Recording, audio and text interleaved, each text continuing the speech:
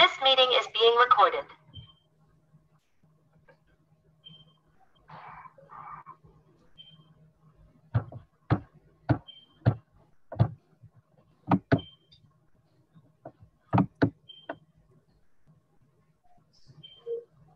Very good evening and welcome to we- uh, I'm so sorry. Very good evening to welcome to one and all. I am Momita Very from good Clanet, evening to the welcome to one designated and our session I am assistant Momita for a from seamless Planet, the experience. designated And station Clanet is assistant for a India's seamless most experience. trusted and And widely Planet used is digital India's most platform with trusted and multiple widely used enriching digital platform services with multiple exclusively enriching for services doctors. Clanet exclusively is for very doctors. proud to be a Planet is partner very proud to be a to a partner digital to a partner for this digital event partner for this organized event by organized by Oncology Integrated Oncology Society. Integrated Society. Just a minute, Mamita. Mamita, Yes, Your ma'am. voice your has voice has echoed like echoed like anything. anything. And now Um, And even now mine even is mine echoing. is echoing. Ma'am, actually, Ma'am, your voice actually is your voice is again echoing, again ma'am. echoing, ma'am. It never It happened never any happened time. any How is time. it How is it? this time? Okay, it seems Okay, it like the seems like network the network bandwidth bandwidth is low, is low. and that is why And that it's is why happening. it's happening. Network is slow. Network is low. Okay. Okay. Now you tell. Now you Is tell. it okay? Is it okay? Yes, ma'am. Yes, ma'am. All right. Alright. So we start So we with the start writing with of the the writing land. of the land. Yes, If my ma'am. voice Is is my Is is echoing, my my is my screen is my visible, screen ma'am? visible, ma'am? Yeah, your okay. screen is Your screen visible. is visible. Why Okay. is it? What is it? And the topic And of the today's topic of session today's is session is epithelial epithelial ovarian ovarian carcinoma and how carcinoma to and how manage. to manage. So let's begin So today's let's session begin for today's which session I for would which like to I would invite like to invite Dr. Deepti Dr. Chaturvedi ma'am to Deepti take over. Chaturvedi ma'am to take over. Over to you, ma'am. Over to you, ma'am.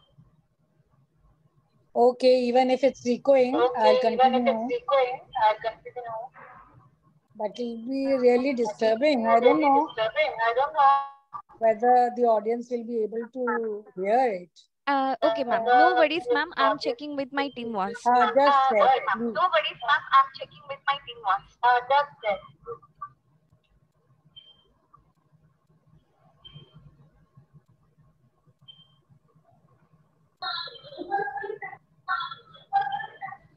I think so. I think so. Deepta, we three of us are in the same link. Huh? That must be the That must be reason the you reason you quit, I think. So quit, it will I be think. So better it you will be quit. better with you. Now is it Now is it echoing? Yes, it is your still. citizen? There is some There is problem with some problem with Clarinet itself. ClearNet itself. My voice is My also voice is also Yeah. Dr. Roli.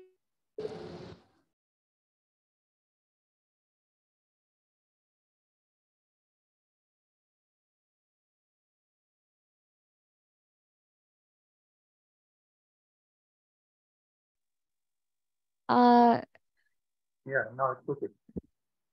I You have write. muted everyone just to check.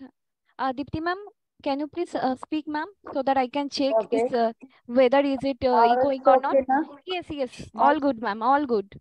Please, okay. please Then continue, ma'am. I'll start. Okay. You can put that poster. Of the diya. Okay, ma'am. I'm doing. Yeah.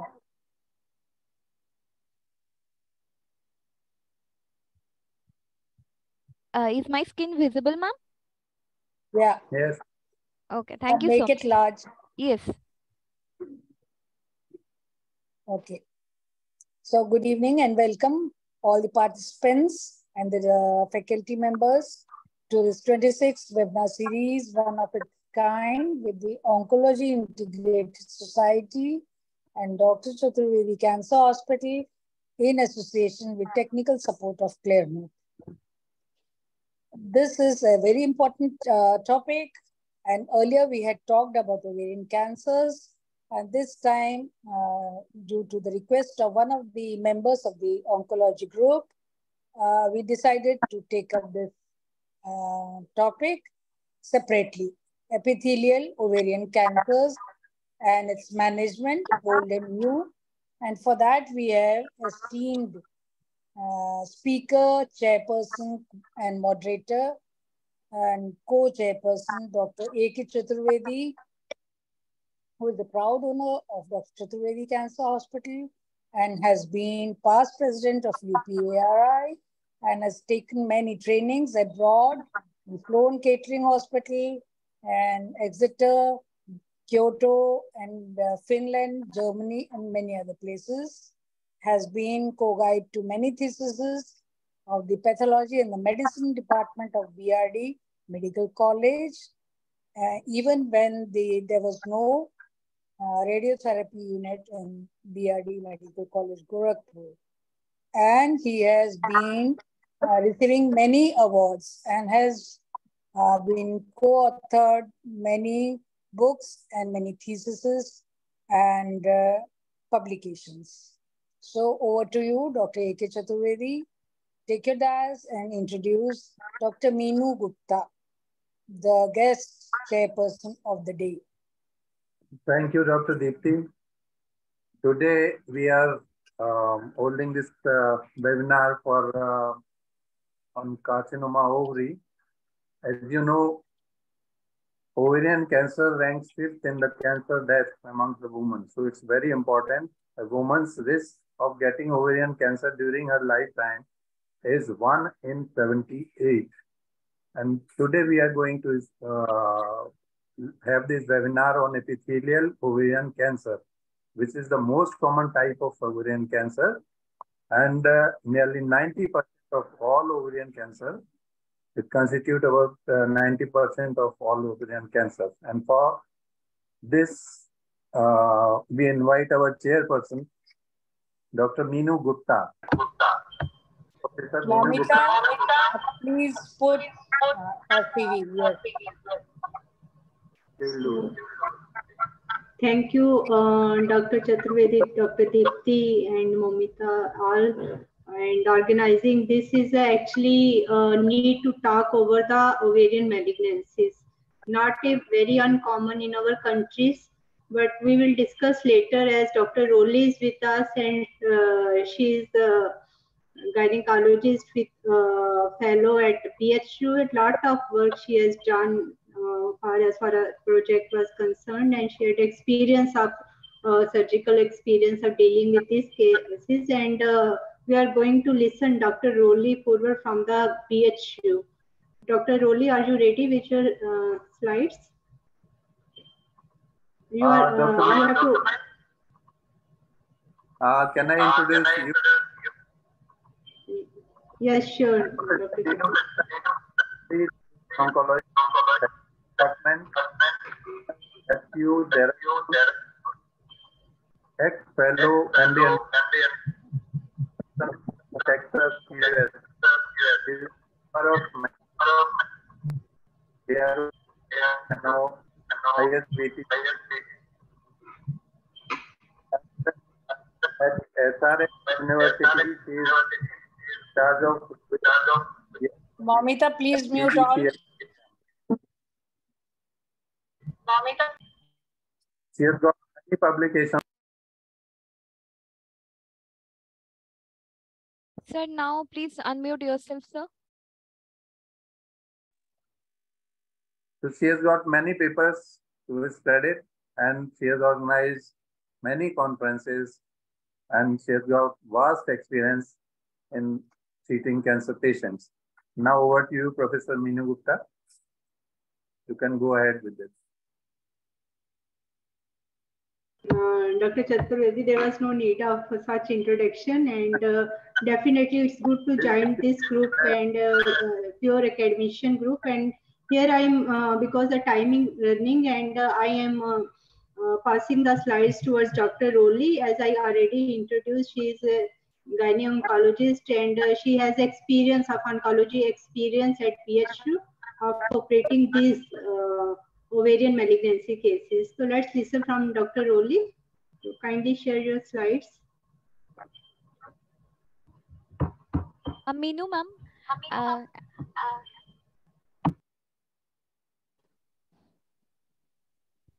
It seems like anyone sharing the screen, so I'm not able to share the screen from my end. So can you please stop the screen sharing so that I can show the CV of Dr.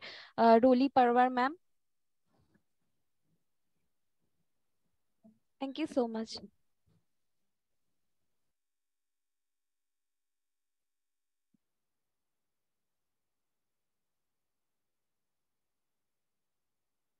Please continue, ma'am.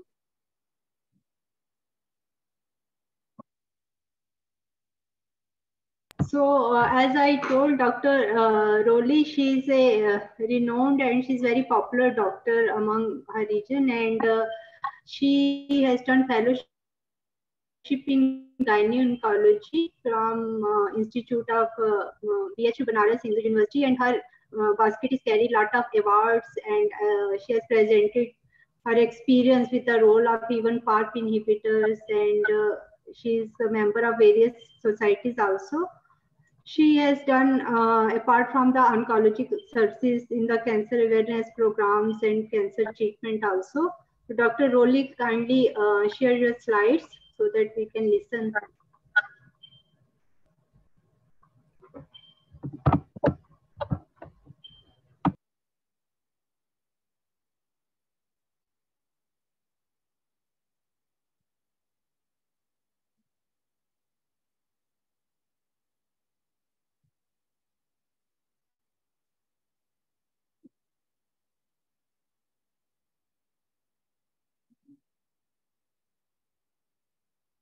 Just a kind interruptions, everyone. So to avoid any type of echo problem or technical glitches, I would request everyone to mute themselves. Only the speaker can unmute. Okay. Yeah, we have done. Good evening, everyone. Myself, Dr. Roli Purwar. Thank you so much for inviting me to this prestigious so that I can present my topic. Thank you so much, Meenu ma'am. I have heard a lot about you. So, ma'am, I am starting my topic. Today I am discussing about management of epithelial cancers of ovary, and I will discuss this only for in primary settings. First, about epidemiology. Epithelial ovarian cancer accounts for the 90% of malignant ovarian neoplasms. And in a women lifetime risk, this is actually 1 in 75. And the chance of dying of the disease is 1 in 100. If we see that top 10 most common cancers is the US data, the CDC data that showed that among the top 10 cancers, the breast is on the top and ovary is on 10th number. But the mortality with CO ovary is the 5th leading cause of death. So the CO ovary is it has more morbidity and more mortality than other cancers that are reported in women.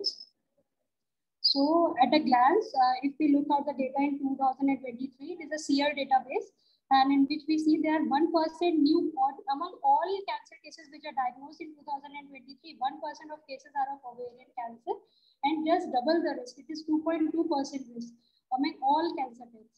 And the 5-year survival rate among all stages of ovarian cancer is around 50.8%. And if we see these graphs, that we can say that the trend is decreasing, but still there is a huge morbidity and mortality with CO ovary. If we come to our epithelial ovarian cancers, if we come to all ovarian cancers, then the maximum incidences of epithelial ovarian cancer, as I have told, it is 90% cancers are epithelial. And among the epithelial, the most common cancer is papillary serous cyst adenocarcinoma, most common. Next is the borderline adenocarcinoma. Adenocarcinoma not otherwise specified, endometrioid tumor. If we go to our age-wise group, then we can see that the most common age group for developing of cancer ovary is 55 to 64 years, that is 24%. Next common is 65 to 74 years, that is 21%. And another common is 45 to 54 years. So these are the all SEER database. Now we are coming to our WHO histology classification. It has divided epithelial ovarian cancers into 8 categories. Most common are serous tumors. Next is mucinous, endometrioid, clear cell tumor, Brenner's tumor, seromucinous tumor, undifferentiated carcinoma, mesenchymal tumors, and mixed epithelial mesenchymal tumors. Now, if we are coming to staging, it's staged by AGCC and FIGO both. So, if we go to most common that we use is FIGO staging.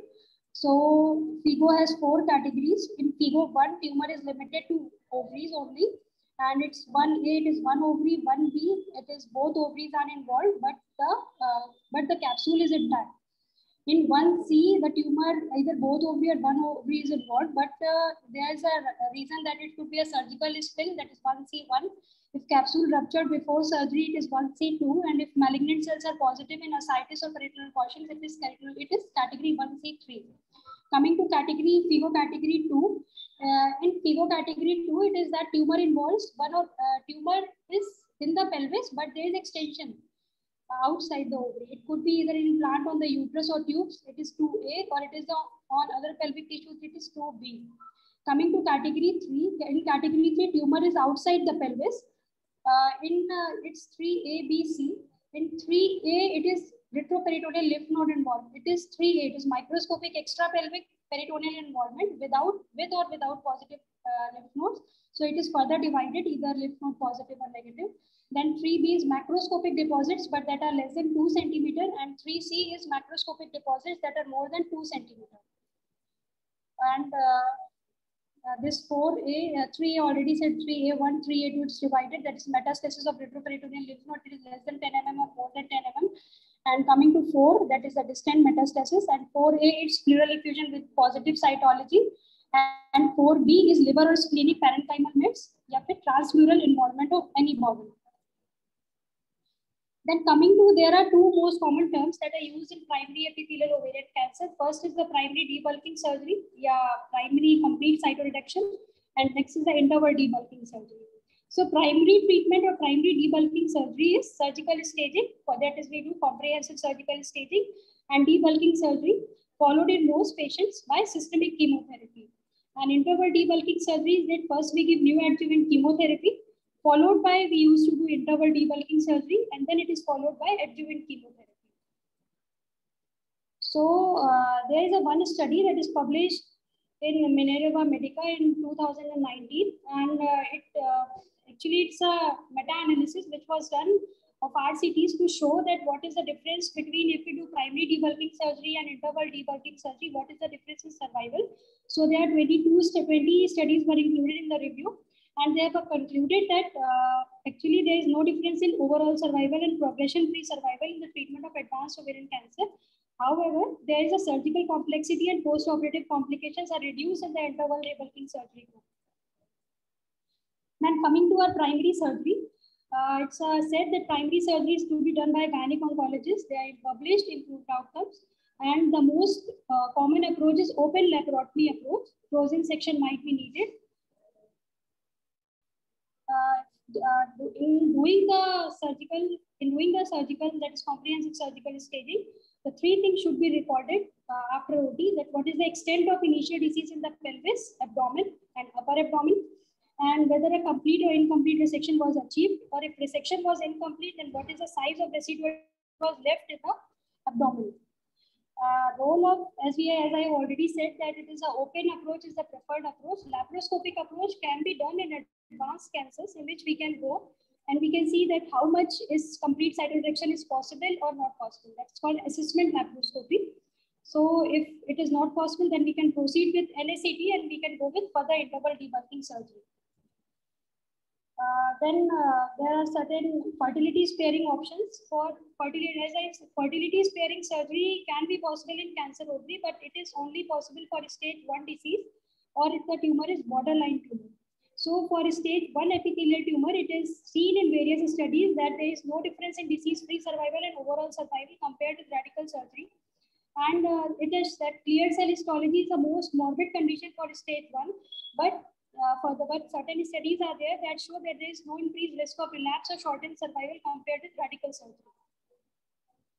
The indications for fertility sparing surgery are early stage invasive epithelial tumors, low malignant potential tumors that are borderline tumors, malignant germ cell tumors, or malignant sex called stromal tumors.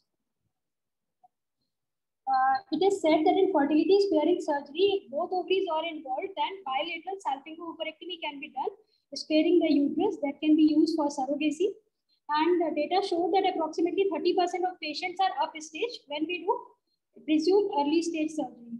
So when we are doing fertility sparing surgery, it is said that you have to do comprehensive surgical staging apart from USO or unilateral salpingo-oophorectomy or bilateral salpingo-oophorectomy. Then coming to what is debulking surgery, actually what are the certain steps? There are certain steps and there are certain guidelines to be followed when we are going for debulking surgery. So debulking surgery is an important component of initial treatment for patients with clinical stage 2, 3 and stage 4 disease.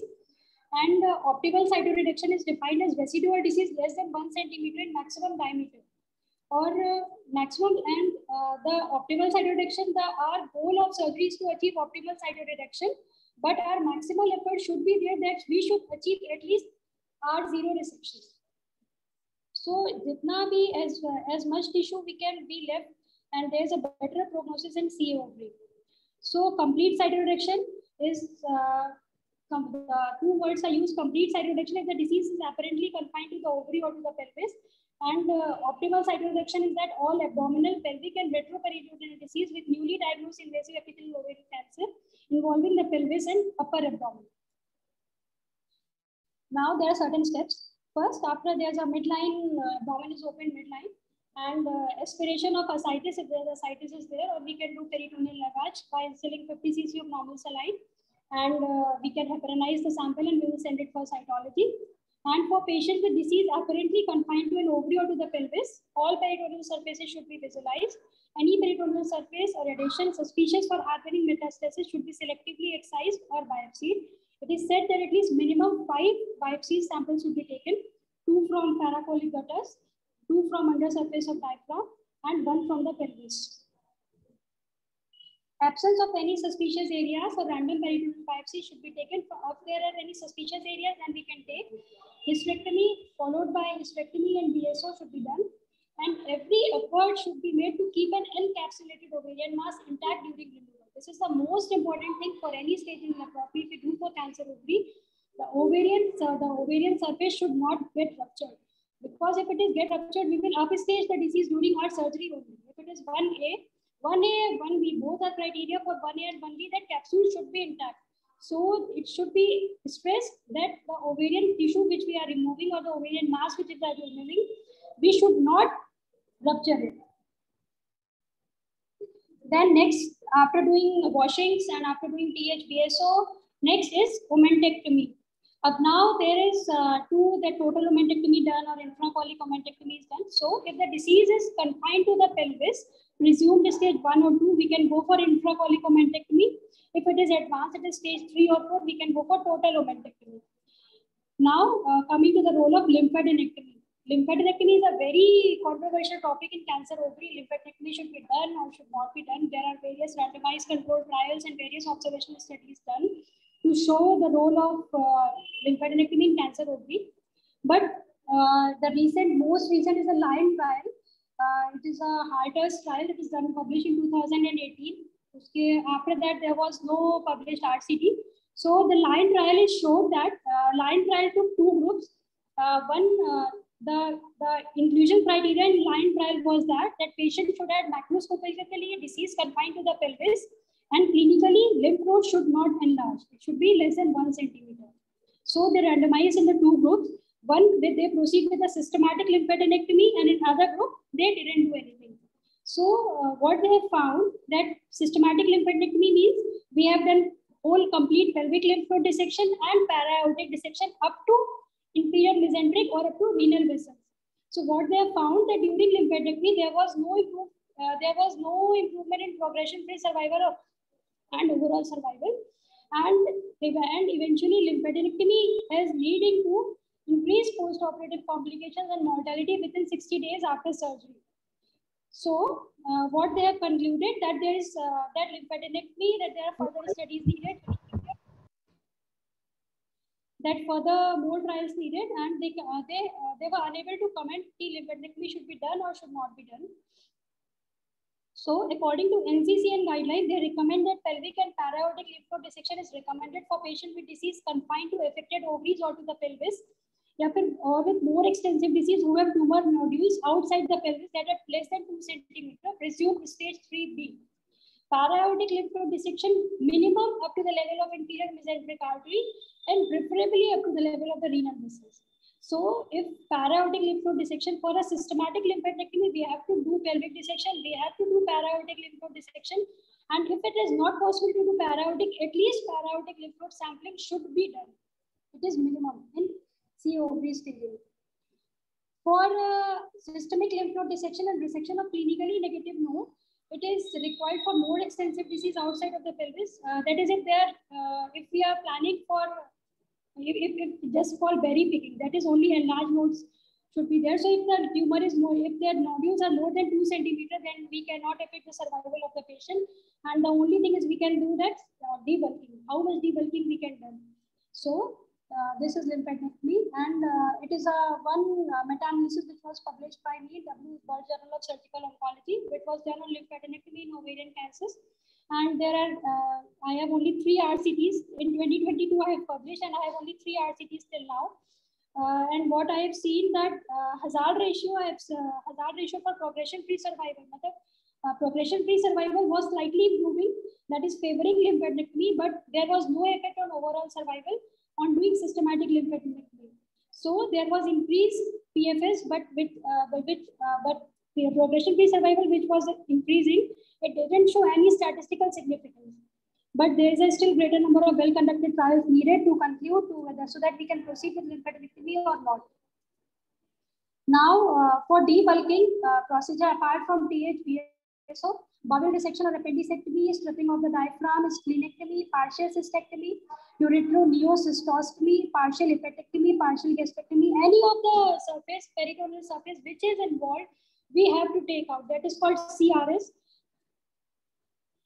Then coming to for mucinous tumor, it is long based we have, it was old school thought that if it is a mucinous tumor, we have to do appendicectomy in all the cases. If we found it is a mucinous tumor, appendicectomy should be done. But what the guidelines say, that say if in a mucinous tumor, if we found a normal appendix and it doesn't require surgical resection, upper and for mucinous tumor, you have to visualize upper and lower GI tract to rule out any occurred GI primary. And serum CEA level should also be done. And if we found, then appendicectomy need to be performed. Now coming for borderline tumors, data show that lymphadenectomy does not affect overall survival. So for borderline tumors, as we are told, THBSO plus peritoneal biopsies plus omentectomy can be done. And because this to upstage the disease, if it is a borderline or if it came out to be a epithelial ovarian cancer. Now it's role of hormone replacement therapy in cancer ovary. Its guidelines say that in ovarian cancer, HRT can be given. It doesn't worsen survival in premenopausal patients with gynecological cancers.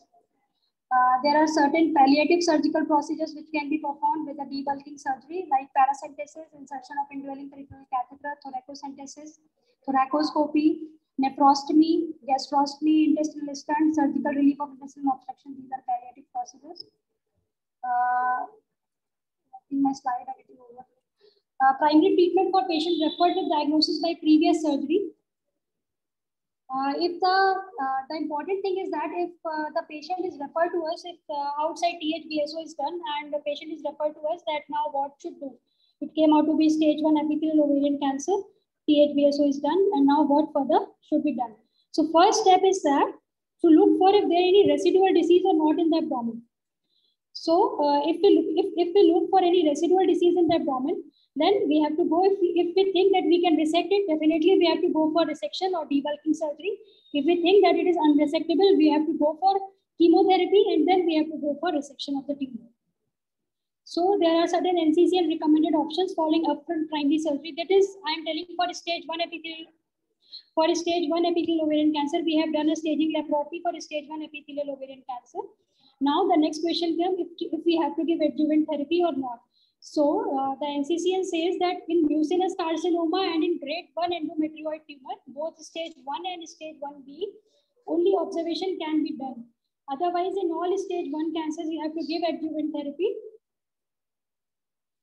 And this table is for if we got adjuvant therapy for stage 2 to 4 ovarian cancers. So for in stage 2 to 4 ovarian cancer, in all the stages, you have to give adjuvant therapy. Now, what are the recommended regimes? The most common, the most preferred regime is carboplatin, paclitaxel, carboplatin area under curve 5 and paclitaxel 175 3 weekly, and minimum 6 cycles should be given. It is category 2A and it is NCCN recommended. Other regimes are pacli carbo weekly, carboplatin liposomal doxorubicin, docetaxel carboplatin, but the most preferred is paclitaxel carboplatin. There are many trials that have proven that this regime is the best regime for adjuvant therapy. Now this is the for stage 1 epithelial ovarian cancer. There is also NCCN recommending paclitaxel and carboplatin, the same regime for stage 1 epithelial ovarian cancer, and 3 weekly cycle minimum. It is recommending that for stage 1 cancer, if it is a high grade serous, then 6 cycles are recommended. But if it is other than high grade serous, we can give only 3 cycles of adjuvant chemotherapy, and it's category 2A recommendation. Now, if the patient is aged more than 70 years and there are other comorbidities associated, then we can reduce the dose of paclitaxel to 135 milligram per meter square, and it is given for 3 to 6 cycles according to stage and cancer subtype. Or other regime, that is paclitaxel 60 milligram per meter square, followed by carboplatin area under curve 2 on day 1, 8, and 15. It should be repeated every 21 days for 6 cycles. It is a weekly regime and it is a 3 weekly regime. Now coming to our neoadjuvant chemotherapy. Now, what are the indications for neoadjuvant chemotherapy? As I've already said, that primary debulking surgery is the standard of treatment for cancer ovary. But neoadjuvant chemotherapy can be done if we found that is a medically that surgically we can't resect the complete tumor, or we can left the disease, or the patient is not in a good medical condition, we can operate on that patient. So for that patient, we can go for neoadjuvant chemotherapy.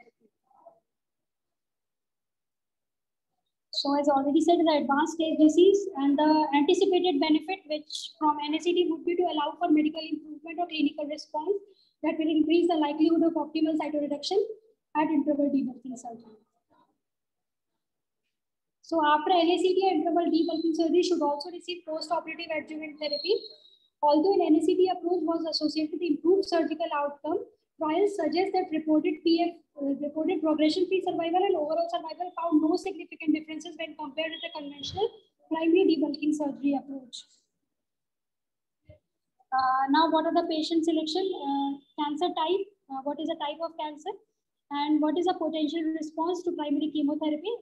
NSCD is not suitable for non-epithelial cancers, and the disease apparently confined to the ovary.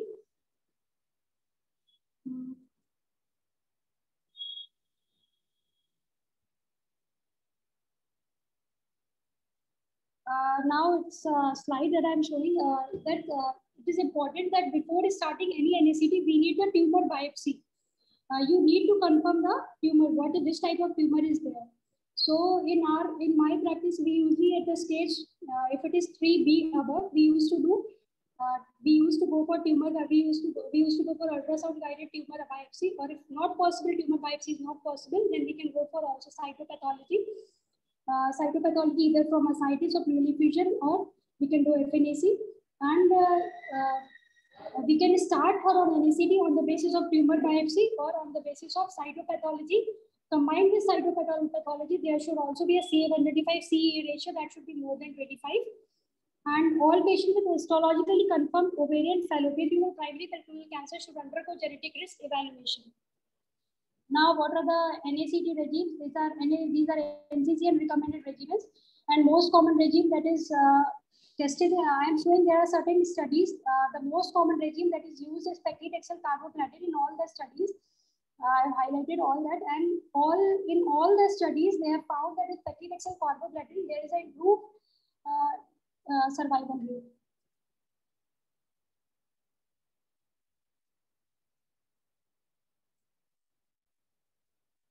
Now, these are the adjuvant treatment after NACT. So, the one thing is that if the patient has received NACT, then it should, then the patient should also be eligible for adjuvant therapy. So for IV regimes, they are same that you give 4 to 6 cycles of neoadjuvant chemotherapy, followed by you can go for adjuvant chemotherapy. And if you are planning for intraperitoneal with IV regime, then there are certain difference between IP and IV regimes. NCCN recommends 3 to 4 cycles of NACT before interval debulking surgery. Although surgery after 4 to 6 cycles may be used based on the clinical judgment of the treating gynecologist. And it should be after giving NACT, we have to do response evaluation according to the RECIST criteria. It could be complete response, partial response, stable disease, or disease is persistent or increasing. So if there's a complete response or partial response of the disease, we can go for optimal cytoreduction with interval debulking surgery with completion hysterectomy, BSO, and cytoreduction. For stable disease, we have to do for after 3 to 4 cycles of NACT. We have two options. Either we can switch to treatment for persistent or recurrent disease, or we can increase the same cycle of chemotherapy for 2 or more cycles to assess for further disease. If we have found that there is a response, then we can go for surgery. If there is no response, then we can switch the treatment for recurrent treatment. There are certain online surgical risk calculators who are there to decide whether IDS is safe or not. That is Modified Charlson Comorbidity Index, ASA status, Edmonton-Fraley scale, and ACS surgical risk calculator. The same procedures that are to be followed for primary debulking, same are to be followed for interval debulking procedure, completion hysterectomy, BSO, comprehensive staging, suspicious or enlarged nodes should be resected, and removal of lymph nodes. It is important that the lymph nodes which are noted pre-NACT, which are enlarged and has the chances of potential metastasis, should be removed at the time of interval debulking surgery. Now I'm coming to the hyperthermic intraperitoneal chemotherapy at the time of interval debulking surgery. The rationale for using the HIPEC is that heat increases penetration of the chemotherapy at the peritoneal surface and increases the chances of sensitivity of cancer cells to chemotherapy by inhibiting DNA repair. There are two approaches, open and closed technique, and HIPEC protocols that are generally used in prospective trials usually perfuse chemotherapy for 60 to 90 minutes. The advantages of intraoperative, it could be given intraoperative or it can be given early post-operative period. Intraoperative intraperitoneal administration may enable better perfusion of the peritoneal space because adhesions will not have yet formed. What the guidelines said is that HIPEC is an option for patients who have response or stable disease after NACT, at least 3 NACT, and all patients treated with NACT and interval debulking surgery should receive post-op chemotherapy. Importantly, not for patients with primary debulking surgery, with or without optimal cytoreduction. It is very important that NACT, that the trials which have done for HIPEC, they have shown that there is only increase in progression-free survival and overall survival if HIPEC is given after NACT and IDS. They have not shown any response in primary debulking surgery. Then there are certain complications of HIPEC, that are excessive blood loss, increase in intra and post-op mortality. And there are certain major complications like various types of fistulas, abscesses, infections, intra-abdominal infection, bowel perforation, hemorrhages. Now there's it is a meta-analysis that is published in 2022 in ESMO journal. There were 6 RCTs were included, and they have found that combination of HIPEC with interval CRS and NACT significantly improved the 5-year progression-free survival and disease-free survival compared with standard treatment alone. In the absence of neoadjuvant chemotherapy, the use of HIPEC plus cytoreduction was not associated with any survival advantage. In most prospective studies that have tested HIPEC, the surgery prior to HIPEC, that it is also important that when we are doing HIPEC, there should be a R0 resection, or the tumor which is left, it should be less than 1 centimeter. If it is not optimally debulked, there is no role of HIPEC. The NCCN recommended HIPEC regime is cisplatin 100 milligram per meter square, and it is used in OV HIPEC trial. It is the most common recommended agent. Now after doing, now I'm coming to adjuvant systemic therapy. Adjuvant systemic therapy, it is that if we have completed the primary therapy, that is we have done primary debulking surgery, or we have done primary debulking surgery and we have given adjuvant chemo. And if we have done NACT and IDS, then we have to plan an adjuvant chemo. And it is important that with stage 1 disease, only observation is needed. There is no further adjuvant therapy is needed. Then for stage 2 to 4 disease after primary therapy, that is surgery plus chemotherapy, we have to classify the patient. Either there is a complete response, or there is partial response, or there is stable disease. The management will depend on the stage of the patient and what are the what is the primary therapy given, and in which stage patient are standing. The adjuvant therapy, there are adjuvant therapy. The most common, it is a bevacizumab, and the most common adjuvant therapy that there are two. We have two options for adjuvant therapy. One is bevacizumab, other is PARP inhibitors. So bevacizumab, it is the agent which NCCN say that if we are starting bevacizumab to any tumor, then it should be started in neoadjuvant chemotherapy regime, or it should be started after primary debulking surgery. We have to start her on after adjuvant in adjuvant therapy regime, and we can continue it after completing our 4 to 6 cycles of adjuvant chemo. This is the NCCN say that we have that we can only give bevacizumab. It is given if it is given in neoadjuvant therapy or adjuvant therapy. But the FDA recommends that we can give bevacizumab after completing our adjuvant therapy. That is carbopecli. If we are given carboplatin paclitaxel, we can start on bevacizumab after completing our primary treatment. Then the indications for giving that in which tumors we can go for bevacizumab therapy. We can go for all high stage 3 or 4 tumors if all stage or if the tumor is incompletely resected. Then coming to our PARP inhibitors, there are 3 FDA approved PARP inhibitors are there: niraparib, olaparib, and rucaparib. Only 2 PARP inhibitors are approved for primary treatment of ovarian cancers: niraparib and olaparib. And there are certain studies which have studied olaparib with bevacizumab combination is also studied. Now, as I said, bevacizumab for stage 3 or 4 disease following initial surgical resection. For niraparib is the only PARP inhibitor that we have studied that the PARP inhibitors that they have a role in BRCA mutated population, or there is homologous recombination deficient group, we can use PARP inhibitors. But there are studies, there are trials that show that niraparib can work without in absence of BRCA mutation. So if the patient has achieved complete response or partial response to first-line platinum-based chemotherapy, we can start our niraparib maintenance. Olaparib, the indication for giving olaparib, the patient has deleterious or suspected deleterious somatic BRCA mutation. In combination with bevacizumab for the treatment, we can also use olaparib for the combination in combination with bevacizumab. Rucaparib has only role in recurrent ovarian cancer. It has no role in primary ovarian cancer. Then what is the bevacizumab? NCCN recommended bevacizumab regime. It's combined with paclitaxel and carboplatin. We can start on bevacizumab. There are 2 trials basically on bevacizumab, ICAL-7 and GOG-218. So the main difference is that ICAL-7 in ICAL-7 trial, there's a dose of 7.5 milligram per kg, and in GOG-218 trial, they used 15 milligram per kg dose was used. And in both of the trials, they have found that in the BRCA mutation subgroup, there was no improvement in PFS or overall survival, but without BRCA mutation, the effect was seen. So it's said that bevacizumab should not be used in a BRCA mutated population. BRCA mutated population, bevacizumab alone is not recommended. And this is the maintenance treatment options after first line completing chemotherapy. As we have seen that first we have to look for a stage of the tumor. If it is stage 1, then there is no treatment, that no maintenance need is there. If we come to stage 2 to 4, in stage 2 to 4, we have to look for if there is a BRCA mutation or it is a normal, it's a wild type mutation. So in stage 2 to 4, if it is a BRCA mutated population, then obviously maintenance of choice is PARP inhibitors. If we have found that is a BRCA is wild type, then we can go for bevacizumab or bevacizumab plus olaparib. Then now coming to take-home message.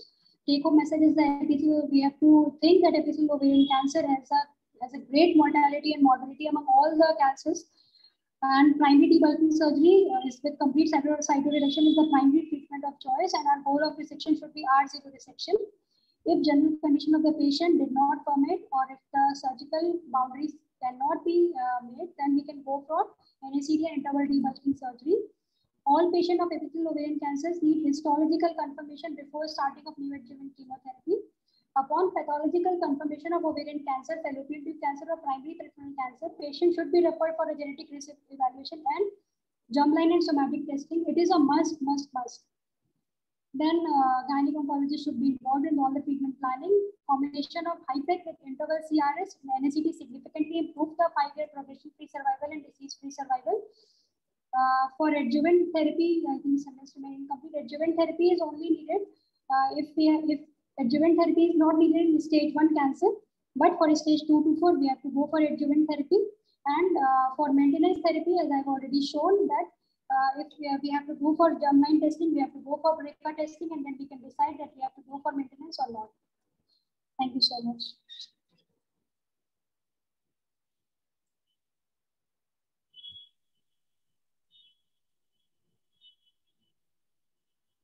Thank you, Dr. Rowley. Thank you for presenting it so nicely in a very nutshell. Every aspect you have covered, especially NCCN guidelines for the advanced and cases. And it's really nice, very well explained what surgery, what type of surgery we have to do and what chemotherapy we have to use. So now your expert comment, Dr. Minu, Professor Minu.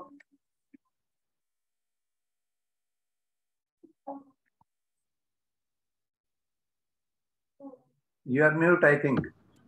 Momita, please. Audible? Yeah, Dr. Oli, thank you. Thanks for the nice presentation. And I think we have some students are also connected here. So as far as the students' perspective is there, we can discuss as far as Dr.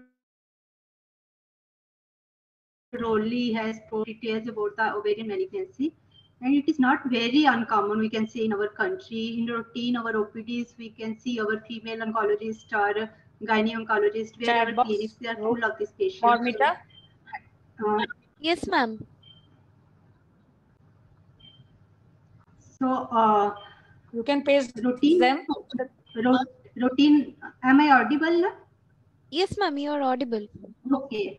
So routine, because students are with us, routine our OPD, we are getting all these patients mostly in the advanced diseases. We must agree, most of the cases they are reporting with the advanced stage 3, stage 4 onwards. But it is very important where we are confusing once we are getting the patient at our OPD, whether it's a gynae OPD, some physician OPD or general surgeon. Mostly the presentation, whether it is the GI, some malignancy, once they are presenting with some pelvic lump, or it is the ovarian malignancy. Again, we are lacking molecular oncology as far as these tumors are concerned. Not a lot of markers are available actually. For the PGs, if a patient with ovarian lump is concerned, and mostly GI, we are getting all these patients are initiated. As for the clinical, you should not jump straightway over to the investigation and PET imaging and all that. And students are sitting there. Sometimes they are coming to the OPD, okay, go for getting the prescription, go for direct imaging and all that. Clinical evaluation is very important by the gynecologist, and detailed examination, history taking is very important. Any lump in the abdomen, in the pelvis, but you have to rule out GI versus this ovarian pathology. Good ultrasound, and any we are the living in a country with the limited resources. Straightway not jumping to the higher investigation. Good pelvic is important. Now I would like to comment over the screening programs. We have screening for the cervix and we have screening from the breast, but for the ovarian there is as such no recommended screening programs. They have their own pitfalls and shortcoming, benefits, not benefit. That is another issue. But where the talk of screening is concerned, genetic counseling and genetic screening, whatever, that is a part of the diagnosis. Once the patients are diagnosed, they are coming to us, we are talking about the, okay, go for the family history and send this patient for the all the mutation analysis and all that. As such, there is no different screening options are there. Again, the lot of work for the gynecologist, our oncopathologist. As far as the multidisciplinary is concerned, the role of oncopathologist, the role of gynecologist, the role of medical oncologist. So there are no, I think we don't have the very sound predictive biomarkers except the CA125, and again they are not very specific. Sometimes lumps are there if they are having the mucinous then you have to go for the CEA. As Dr. Rowley has very well said, CA 125 CA ratio, we have to go for this. And as far as the molecular biomarkers are there, so I am straightway coming to the staging of the disease. Early stage, there is no confusion. You have to go for straightway for it is the case of the surgeon. Go for the surgery. But again, if the stage is low and know the ESCO guidelines, they have come stage 1, and if they have further stratified into the grading of the tumors. If there is a grade 2 moderately differentiated, again, there are some markers they have come. Actually, how many are applied in our country? You can go for the P53, which is not again in our routine practice, whether you go for the adjuvant chemotherapy or not. But here my point is again we are having lack of the molecular oncology practice. In is concerned, if there are the brain malignancies are concerned, but in the ovarian malignancies, again we have to utilize these molecular biomarkers, which are actually available because the further recurrence can be prevented. And neoadjuvant chemotherapy, Dr. Rowley has very well explained all the protocols, their benefits, the risk of the minimal complete or partial pathological response, what is the benefit of the overall survival is there or not. So genetic counseling, as I already just mentioned, so because again for the adjuvant and maintenance, bevacizumab, beva drugs and all that are there. Again, students are there. If you are practicing this bevacizumab and all that, and patient coming to your OPD with a raised CA 125, don't get scared. And don't scare the patient also, because only CA 125 is not the biomarker, and you have to see the clinical examination, and you have to correlate the radiological response also, not only the CA 125. As far the recommendation is there, if you are using anti-angiogenic agents are there like bevacizumab and other. Yes, if they are platinum sensitive, you can go for again the this platinum exposure to these patients. And I have again a question for Dr. Rowley. Dr. Rowley, sometimes we're seeing in our clinics and all that after neoadjuvant NSCT, locally advanced, and patient are going for the surgical good response. And after a year or 2 years later, they are platinum sensitive. Some cases are presenting with a solitary nodule in the pelvis. So what you will recommend? Should we again expose this patient for the chemo, or we can go straight away for the surgery? So what is practice in your institute like? Case of locally Ma'am, if we can go for local tumor resection if it is possible at that time.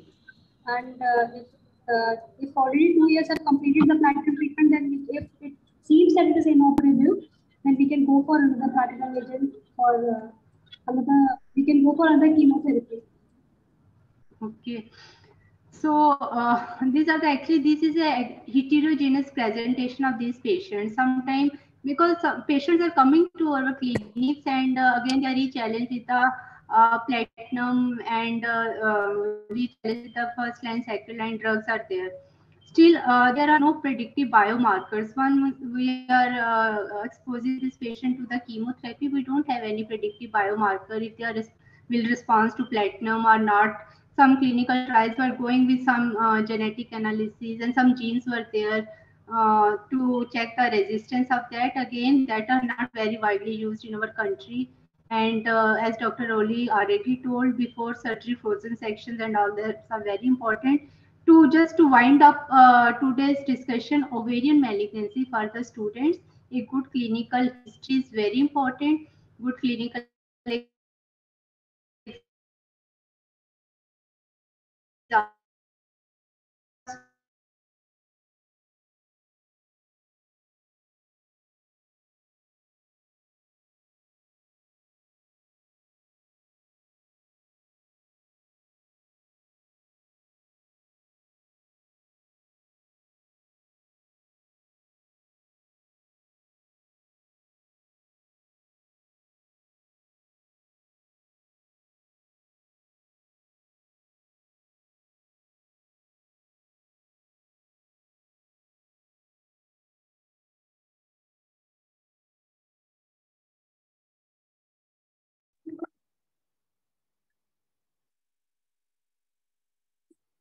I think there is a net problem.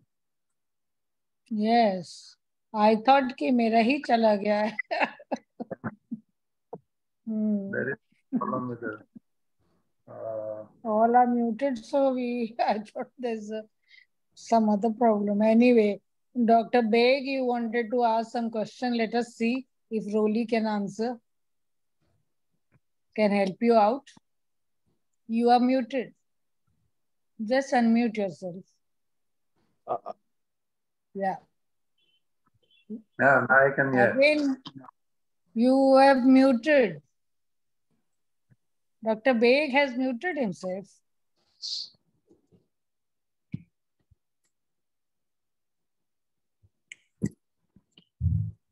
Dr. Meg, you unmute yourself.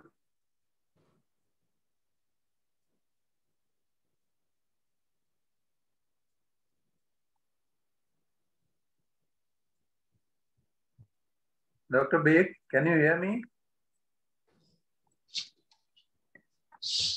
I think there is some problem. Somebody wants to ask you regarding Krukenberg tumor. Is there any separate policy for Krukenberg tumor? Management of Krukenberg? So Krukenberg tumor are entirely dealt separately.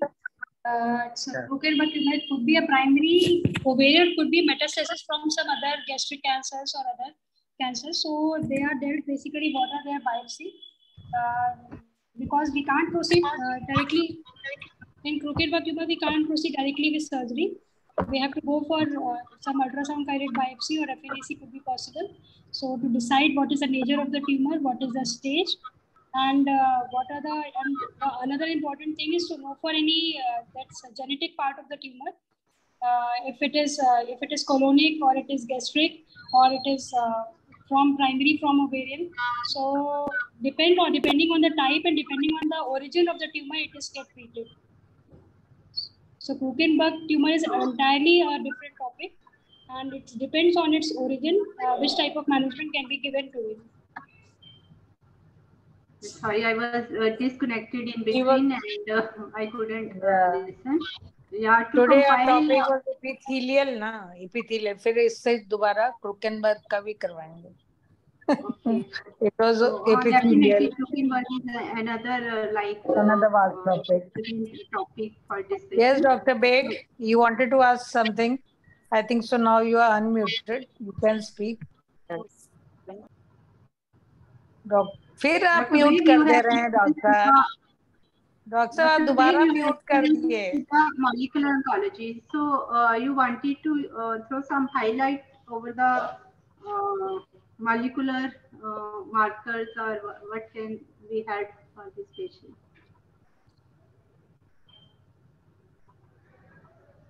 You have to unmute, Dr. Beg. Okay.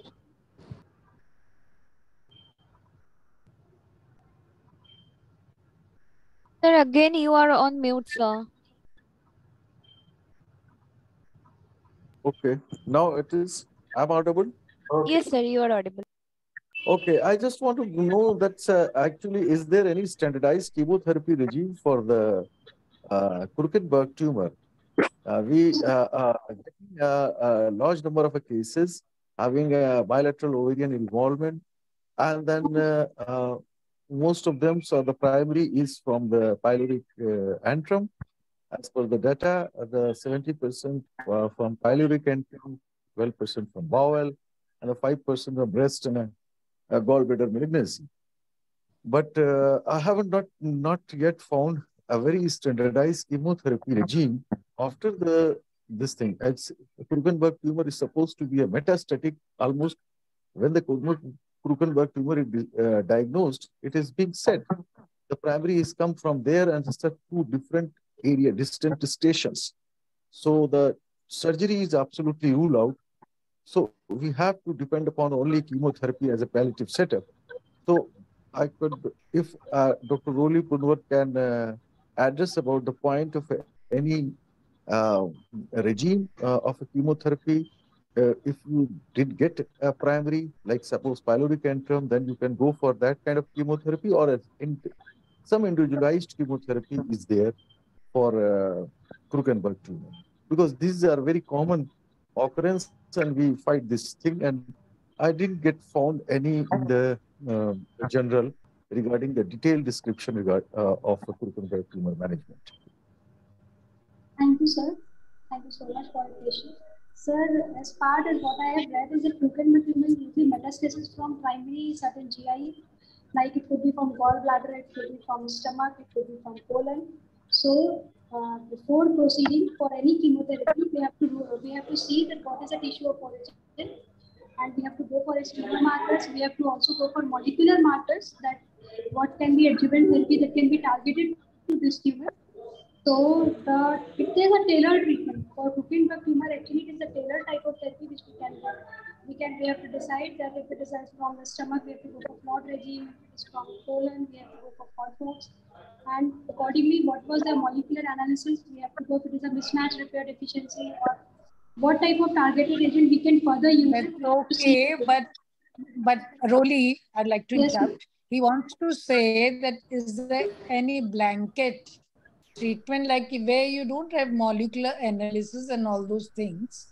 Is there any blanket regime like you can just give blindly? No, I have not. In fact, I can blanket cover. Dr. Deepti and Roli, I can tell is the primary site is somewhere else. So you have to treat the primary, and that will be the treatment for the tumor. Later on, you can select out and take out the thing, but the sensitivity of the Krukenberg tumor will depend upon the primary site. The chemotherapy which is effective on the primary site will be effective on Krukenberg tumor, and later on you can take out the disease, but the primary has to be removed. Primary has to be Then this is otherwise you can I think add to it. I mean, Dr. Beg? actually, this is not actually a very good question. Sir, I am very well satisfied by Dr. Roli Punwar, because she also addressed root cause of, to investigate the root cause of a primary. But if you investigate even the root cause of a primary, the almost disease is in stage 4. So I just want to share my experience that what I do in the Krukenberg tumor, and even if we don't find any primary tumor, and then we start from a gemcitabine cisplatin chemotherapy and with a CEA level monitoring, and they have a good results.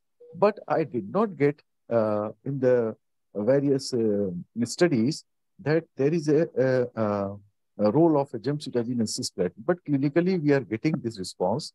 But 1 or 2 research studies being done. But I think Roli Purwar will find out the more strengthened way to elaborate in the next lecture so that we can be updated. So, because she is a good... Go with series of ovarian. Series. Next series ovarian cancer series. No, she gone. I must congratulate Dr. Roli Pudwar for her elaborated lecture. Well. She's delivered a very good lecture, and also the role of olaparib and role of these agents on the BRCA mutations. These are very important medical oncologists. Meenu, anyway, what's your thank say? You. Dr. Meenu? Again, our video is fixed. I think there is some problem. Video got fixed. So, Dr. Chaturvedi, please conclude. So it's a nice discussion, and Dr. Meenu and Dr. Lee both have done very justice to the topic regarding ovarian cancer. It's very nice, and Dr. Beg has added Krukenberg tumor, gemcitabine and platinum treatment that might be working on the primary site as well. So there he is getting response, and it needs further study because the cancer is a thing of research. Yeah. So further studies are required. Similarly, for the HIPEC also, we are in soup. We don't know what to do. What are the results? Somebody says it's useless. Somebody says, okay, go ahead with the trials. So in early stage, it's fine. Otherwise, for the later stage, I don't think it will work. So thank you very much, Dr. Roli. And Dr. Thank you, ma'am, for giving me the opportunity. Thank you so much. Thank you. Nice Thank present. you, Rolly, for being so sporting and being so quick and doing it so well, informative, elaborative, and really enlightening the topic on so many aspects of epithelial ovarian cancer. Next time, let's see what the participants have to put forth, which topic. So we are waiting for that. And so we take your leave. Yes, my thanks, Clarinet, for your technical support. Seamless, not so much, but okay. Yes, Meenu, you are again back.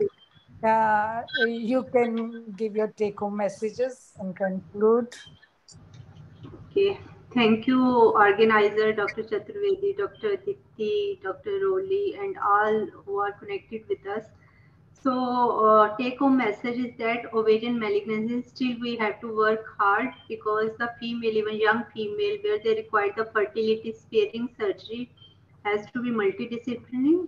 Patient consensus is must. Patient family has to be involved with the oncopathologist, molecular oncologist, definitely oncosurgeon, and this is a group, and sportive care is very important. Sport group, like, because it's the era of the costly drugs, PARP inhibitors, that genetic counselor is very important, and they have to be diagnosed at early stages with the awareness, with the, because the symptoms are not so much with this malignancy, but with the awareness, repeated ultrasound and all that routine programs, they have to be, voice has to be there. In our country also we are getting good number of cases, but most of the cases are in advanced stages.